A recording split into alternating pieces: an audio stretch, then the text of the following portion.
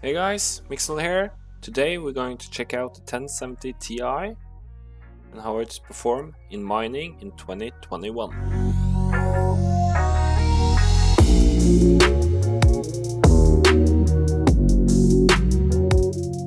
So, the first thing I'm going to show you is how I mine with my gaming setup in 2021. I'm using Nicehash. This is not a sponsor video, just going to show you how I am mining with my setup. You want to try mining now, then you are downloading this setup here, or this program. But first I'm going to show you the profitability calculator. It's a hard... first up here, I'm going to type in 1070 Ti. Calculate.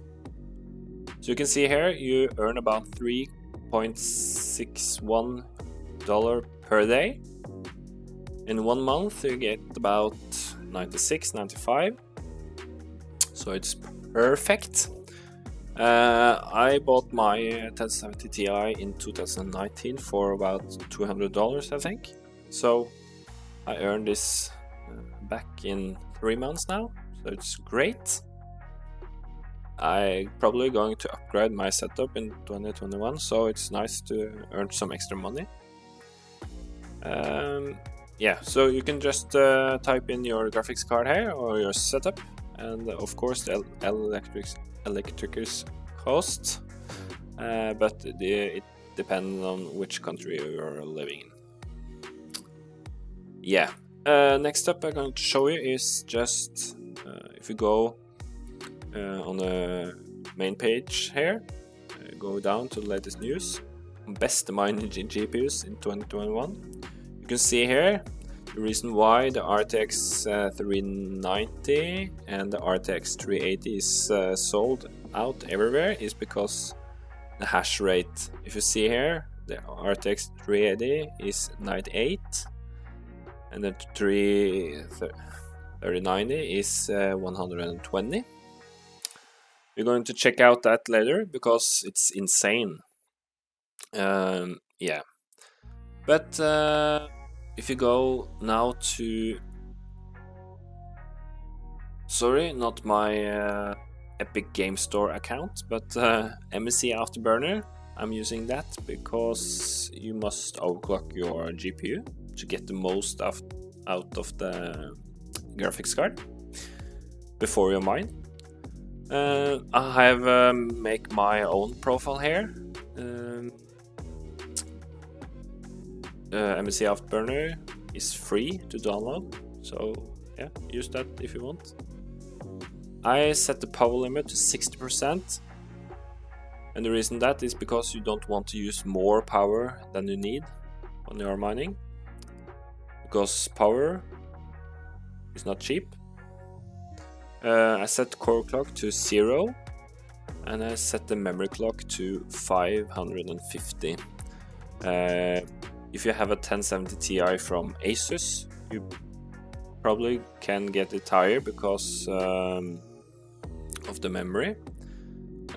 In this graphics card I'm using, it's Hynix memory, so it's not so great to overclock.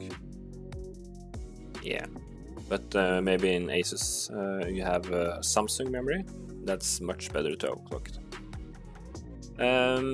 When you have downloaded the Nicehash program, you must first benchmark your graphics card. Just benchmarking different types of algorithms, I think, against the graphics card.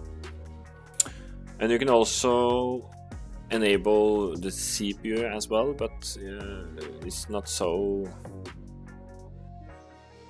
good to mine with your CPU, so yeah, use more power. Yeah, so when you are done with all that, you just hit starting mining, and it's popping up a program window here, and then you just relax. And I'm going back in about 5 minutes, so we can see how it's performed and the temperature on the not on Nicehash but on MSC Afterburner. Yes. Now the mining has gone for about 5 minutes. Now we can see that the temperature here is about 59 degrees. I have a close case, and the air temperature is about 21-22 degrees. So there's a nice heater. In Norway right now it's about -10 degrees outside, so it's nice to have a heater actually. You can see here we have about 26 megahash.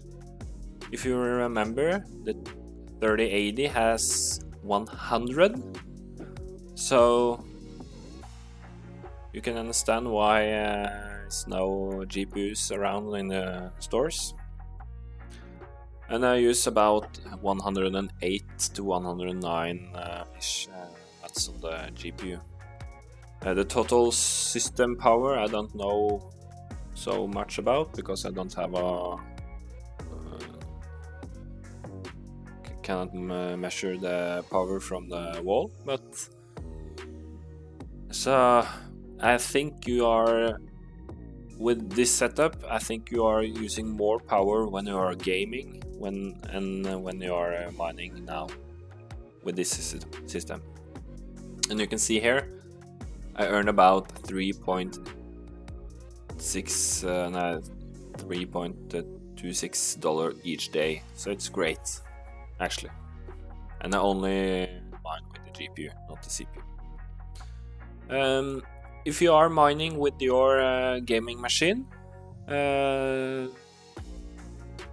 put a comment down below and hit the like button if you want, or smash it.